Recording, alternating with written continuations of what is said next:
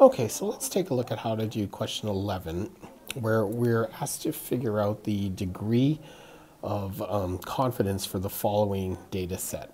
So just need to recap kind of what we're looking at here when we're talking about the degree of confidence. So this is referring to the percentage that we can state that contains the accuracy for our data. So if we look at our normal distribution curve again, if the curve is normally distributed, our middle point is going to be our average. Now, if we're looking at it in terms of Z-scores, that population mean is set to always be a 0. So what we're really looking at here is we're looking at a value where we are plus Z some point away, and then minus Z some point away. And then the area that this curve is bounded by those values, so I'll just put a line here or shade that in. This area here is equal to our confidence interval. Okay, and so usually we look at this as being like 90%, 95%, okay? Mostly it's usually the whole curve. So we are given a numerical interval here, so 61.08 and 62.92. So if we look at what our formula is in general for expressing an interval like that, it is x minus z alpha times by 2 times sigma over root n, okay, is going to be the lower bound around that population mean, and then the upper bound is x bar plus z alpha divided by 2 times sigma all over root n. So if we know the number for the lower bound and the upper bound, we also know the formula for the expression. What we really have to just be able to do is calculate what that z-score is going to be, because these plus or minus z-scores are actually going to be referred to as our alpha divided by 2 z-scores. Okay, so if we can get those values there, then we can plug that function into our TI calculator, and we can then calculate what that area would be, which is equal to our confidence interval. Okay, so what we need to do is just look at one side of the equation here. We could do both, will give us the exact same number, but what we're going to look at doing is just calculating what the z alpha divided by 2 value is. So we know that this value right here is equal to 61.08, and we know this one here is equal to 62.92, because that's what's given to us for our boundaries. So we can say the following here. 61.08 is equal to x bar minus z alpha divided by 2 times sigma all over root n. Okay, and what we're looking to do here is just calculate this z alpha score. So we need to make sure that we have enough information here. So we do know what x bar is, 62. We know sigma here is 5, and we know the sample size is 90. So this gives us our following equation.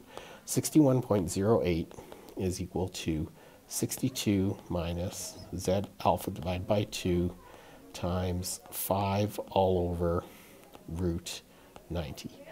Okay, and then if we work that through, we'll just have to convert out some of the decimals. We will get the following equation here. We will get well, what we can do here is let's subtract 62 on both sides. So 61.08 minus 62 is equal to negative z alpha over 2 times 5 over root 90. Okay, and I don't need to simplify too much here yet. We can just do it all in one step.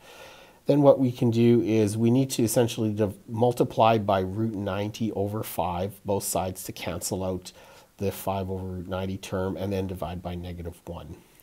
Okay, so then what our expression could be here is we're going to take root 90 divided by 5, okay, times divided or times by negative 1, so make that negative, times 61.08 minus 62, and that is going to be equal to our Z alpha score.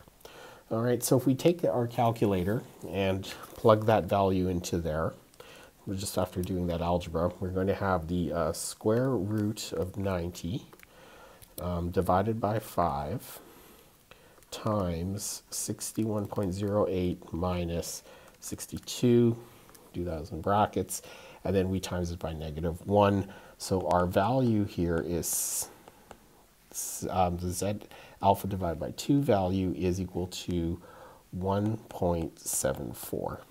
So what does that tell us? That tells us that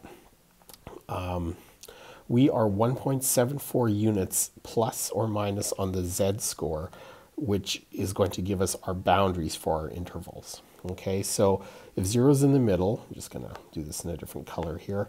Our lower boundary is going to be negative 1.74, and our upper boundary will be 1.74.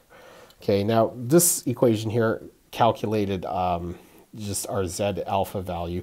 If we did it with the other side of the confidence interval, okay, we would find out that you would get the exact same value. So then our last step here is just to calculate the area.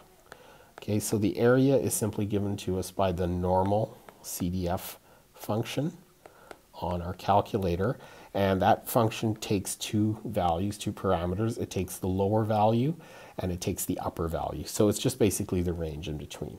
So we're going to take negative 1.74 to 1.74. Okay, that's what you'll plug into your calculator. And when you run that through your TI calculator, you will get 0.9199. So this is telling us that we have a 92% confidence interval. We'll just round that up, 92% confidence interval with the given set of data. So that's telling us that we can be 92% certain that any value that lies between those 2 points, 61.08 and 62.92, we're 92% certain that that is where that mean would be captured inside that value. Okay, so that's how you do this question. You're basically just solving for the unknown Z alpha divided by 2 term. They've given you all the other values there, and then you can just run through that calculation. That's how you'll do questions B and any of the other ones that are asking for that.